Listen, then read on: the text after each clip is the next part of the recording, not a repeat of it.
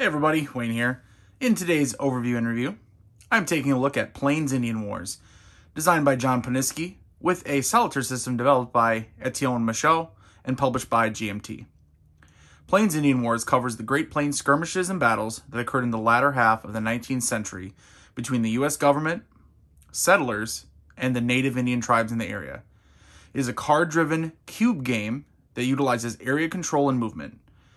If you've played the Birth of America series of games, such as 1775 Rebellion from Academy Games, you will be familiar with the system. It can be played between 1 and 4 players, either 4 players, where each takes control of one of the major factions, 2 on each side, 2-player game, where each side takes control of 2 major factions, so one side will take control of U.S. cavalry and settlers. The other would be the Northern Plains tribes and the Southern Plains tribes. Or there's a solitaire system where you can either play as the U.S. against the Native Indians, or you can play as the Native Indians against the U.S. forces. Let's go ahead and do a quick overview. I do have a full solitaire playthrough. I'm not calling it tutorial just because of issues with the rulebook, which I'll go into a little bit in my cons. And then also you saw in that video, or will see if you watch it. So you can watch that though for a more in-depth look at the game. I play a complete game. But in this video, we have that. Also have a recon unboxing video. But for today, we're going to do my pros and cons, and I'll give you my final thoughts. All right, so a quick overview. You can see I have the game set up here. This is the initial 2-player setup.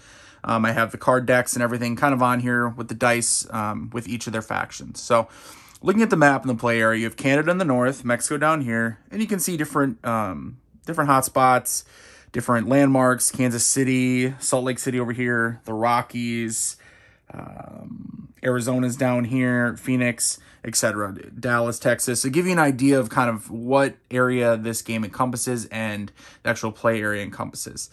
Within it, it's divided into these different regions, these different areas. Now, you also can see some colors, right? So the colors, and there's a lot of different colored cubes, colored areas. Looks a little complicated at first, at least it did to me. Once you're playing it, it's really quick, really easy, and it's not a problem at all. So let me kind of break it down for you. Like I mentioned before, there is a way to 4-player game, right? And you can see there's 4 different decks of cards, and that would be kind of the core of the 4-player game. I feel that the majority of the time this game is going to be played, it's probably going to be played either 2-player or solitaire. In 2-player and in solitaire, you basically have 2 different groups, and they're split. The right side of the board here, the left side, right? So you have these green, which are the Northern Plains tribes, Indians. You have orange, the Southern Plains tribes. And then you have the U.S. cavalry, settlers, primarily, right, U.S. citizens that are primarily pushing westward, crossing the Great Plains, claiming land, moving towards the west coast, etc., along with the purple cubes, which represent, it's called, Plains enemies, Southern Plains enemies, Northern Plains enemies. Basically, those were the Indian native tribes that were allied with the U.S. that primarily fought with the core of the Northern Plains and Southern Plains tribes. And then as well, you also can see some white cubes, and there's black cubes I have off the board. The white cubes are wagons, representing wagon trains that are slowly following the trails. Santa Fe Trail, Mormon Trail, Oregon Trail, etc., following them, heading out west. And then you have the black cubes, which those are not a faction per se. Those are just, you can see there's boxes here for the railroad. So the Transcontinental Railroad, Union Pacific, Central Pacific. During the game, the U.S. player is going to be building up the railroad, meeting from both sides, meeting somewhere in the middle, and trying to establish that railroad for victory point purposes. Also helps with movement. Talked about the decks, the cubes, or at least I mentioned the decks. Let's talk about the cubes, right? Them moving around, they represent the forces. They start off in your holding boxes. You're going to deploy them. Each side has different rules, right? The natives are going to generally be able to deploy them easier wherever they want. When it comes to the U.S. side, he's going to have to deploy from either St. Louis or Sacramento, and the railroad has to be completed through the mountains first before you can deploy from Sacramento. When you get to the decks, so you have, how do you get your cubes out there? Well, you have decks, and the decks are primarily made up of engagement cards and event cards. Now, the engagement cards are going to tell you something, and both sides' decks are relatively the same in that context, other than the pictures, the names of them, the historical context, but for the actual gameplay aspect, they're going to be very similar. So what it'll be is, in a random event will be something random, something event you can do. Usually, you know, it helps you, right? It's going to help you out, help you in during the combat, which are called engagements. Or when you have your engagement cards themselves, and they're called different term, not event, they're called War Party for the Native Indians. What you're doing is it'll have 3 boxes here. It'll tell you how many cubes you can add. And again, depending on who you are, depends on where you can add them. You'll be able to activate 3 groups, which is basically activating a region, you know, a group of cubes.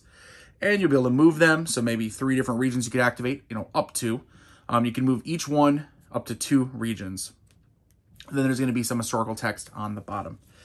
So you're activating cubes, you're getting them on the board, you're moving them around, you're taking control of regions and areas. You know, eventually you're getting to the point where you have settlers that are along the railroad when you draw a disc, and I'll explain that in 1 second.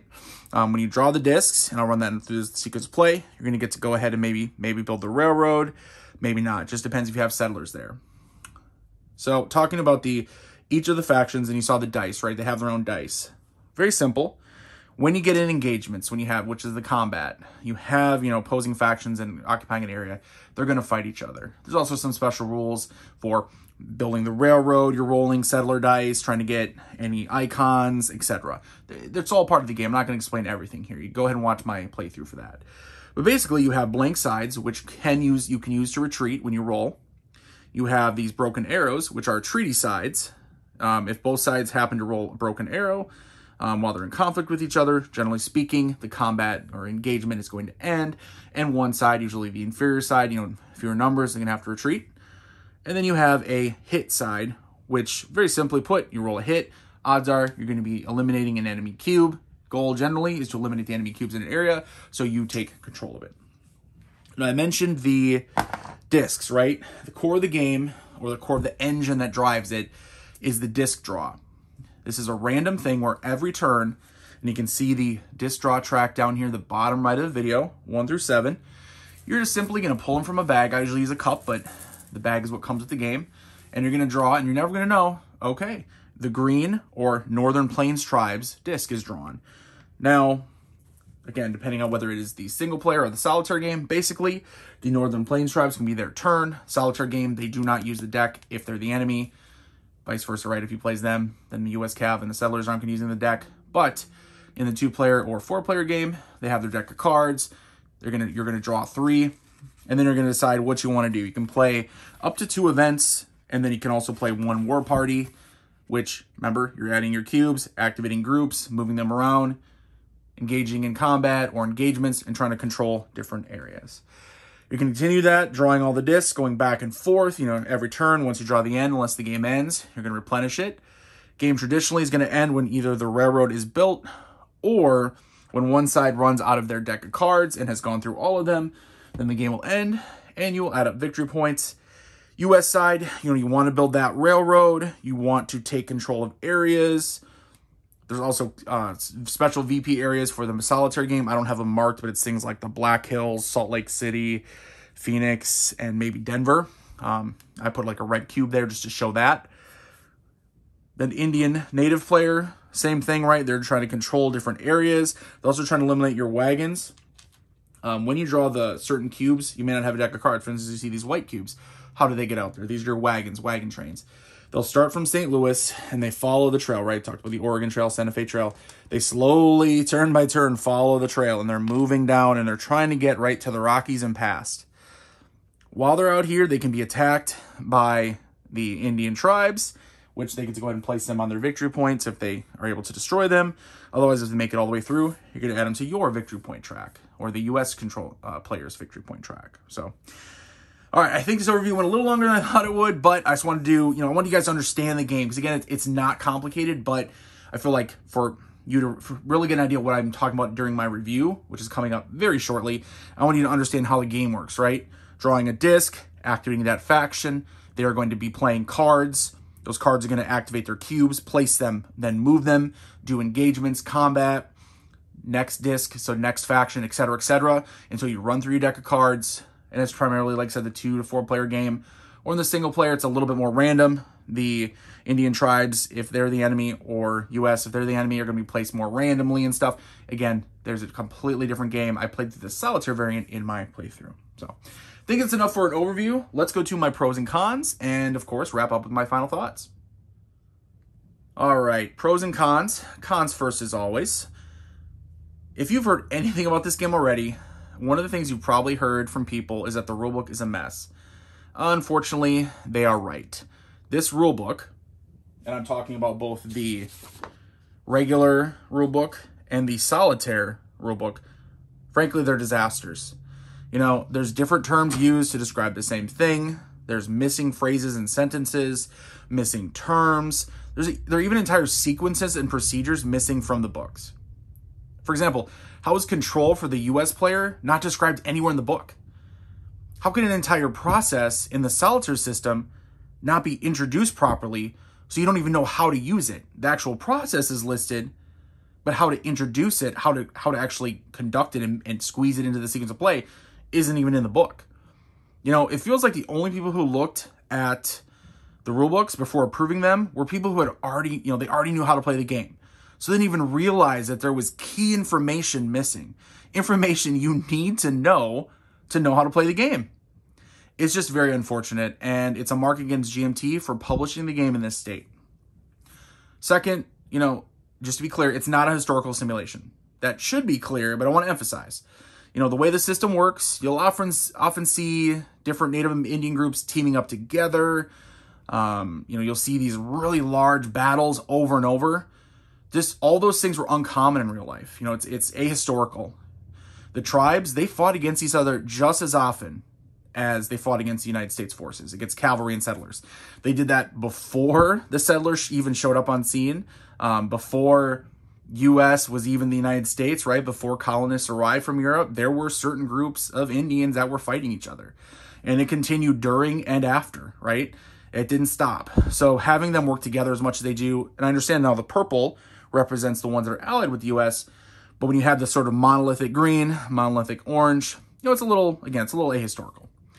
But, simulating that complex web of diplomacy, temporary allegiances, back and forth, 1 second they're working with, U.S. cavalry and U.S. forces, the next they're ambushing them. It's just outside of the scope of this game. Keep in mind, it's a relatively simple game. It's a card-driven cube pusher at its core. Now, referring back, and onto my pros now, referring back to these poor rulebooks, thankfully, John Poniske and Etienne Michot are both very active on Board Game Geek and have been answering people's questions. They've both said they're working on an updated living rulebook. I'm really hopeful that it's for both the multiplayer and the solitaire game. So, kudos and thank you to them for addressing the problems, not just leaving the game, leaving people hanging, leaving the game, it gets released and then it just dies, right? DOA, dead on arrival. I'm really thankful that they're addressing the problems. They're making sure that those who want to put in the extra effort are able to learn and play the game as was intended. I went through a lot of forums, a lot of threads, reading, writing in notes, getting updated kind of player aids from people just to make sure I was playing the game as intended. Still probably not 100%, honestly, but at least closer to what the vision was as opposed to what you can learn straight out of the box from the rulebook. Second thing I want to address is the components. They're fantastic. The map's mounted. The artwork is beautiful, right? They're beautiful on the map. It's just beautiful. It's so easy to see everything. Very simple, yet just very striking, catches the eye. And speaking of the beautiful art and design, I love the cards. I mentioned this during my unboxing. I couldn't shut up about them enough. It's just fantastic, seeing, historical photographs or artwork, and then in the background, seeing sort of the forts, seeing information, very clear titles, very clear of the actions are taken, right? The gameplay aspect of it, but then ending them with, a solid paragraph usually, or a couple sentences of the historical information, that living history, the information that we want to have, right? As we're learning, we're playing. We either may know it already, but if we don't, it's that much more valuable to us to have that, have that information there. Now, I don't know if they needed to be the tarot size, right? The big size instead of just the regular standard poker sized. But regardless, that does give them more room, for not only the information for the gameplay, but all that other stuff. So, speaking of history, one of the game's strong suits, I think, is history overall. No, as I mentioned in the cons, it's not a historical simulation, but I don't expect that going in, and neither should you. The game you're getting puts the history on display for you. You have settlers slowly marching westward, sometimes supported by U.S. cavalry, sometimes kind of on their own. And as they're advancing, the railroad is being built, railroad is being built section by section, right? Following the path here. Meanwhile, the native Indian tribes, they're getting squeezed on every side, whether it's by enemy Indian tribes, by U.S. cavalry, by settlers. They're going to have to fight back any way they can, whether that's destroying wagons that are left alone, ambushing settlers, or, even engaging in, larger battles with U.S. forces and their Indian allies. Finally, the disc draw system. It adds a really nice level of uncertainty and fog of war. You never know which faction will be taking their actions next from turn to turn. Oh, hey, it's the settlers this time. Well, maybe next game, instead of the settlers going second, they're going to go last. U.S. cavalry will get to go before them. You just never know. Not only that, some of the event cards, they can only be played before or after a certain faction has acted. It might say, play this after U.S. cavalry. Or it might say, play this before Northern Plain tribes. Well, if the Northern Plain tribes have already acted that turn, that means you can't even use that event card. But I like that, right? I like that it just not just you draw an event. Okay, yep, this is a great event. I always play it as soon as I draw it. You may not be able to based on what's going on with the disc draw, based on who has acted already. It's a nice touch overall, and it even makes the full two-player game, outside of this entire solitaire system, very solitaire friendly. I've played both the two-player game and I've played the solo system, and both work equally well. All right, my final thoughts. Plains Indian Wars is a good game at its core, bringing attention to an undergame topic, but it is marred by a poor rulebook. If the idea of a game that comes out of the box, not ready to go, turns you off, this one won't be for you. You'll likely think it requires too much work to make sense of everything and to make sure you're actually playing the game as intended. You're going to have to go online. You're going to have to read. If you don't have your own questions answered, you're going to be reading literally dozens of threads where people have sometimes dozens of questions within the thread that the designers are answering. Now, if you don't mind wading through those threads on BoardGameGeek to find those clarifications, or, even entire missing sections of the rulebook, being posted by both the designer and the developer, you'll be able to put together a satisfying, educational, and simply put, fun gaming experience. You're going to be playing cards, pushing cubes around, rolling dice, always hoping you get that much needed hit. All right, so for further reading on the topic here, so I know that this is something that, like I said, I feel it's undergamed, and I don't want to say understudied, but certainly, right, it's something that is not incredibly common. It's talking Battle of the Bulge here. So what I like to do is recommend a book. In my case here, I really have enjoyed The Earth is Weeping by Peter Cousins. Simply put, he describes the true brutality of this entire conflict and the heartbreak, both caused and suffered by both sides. Or I should say every side, because there really wasn't just two sides. All right, everybody, thank you for watching. I hope you enjoyed this review. Let me know in the comments below what you think of my video and what you think of this game. Have you played it yet? Are you going to pick it up? What are your thoughts on the situation, the state of the game that's been released? And are you hopeful going forward with the game? And until next time, everyone, later.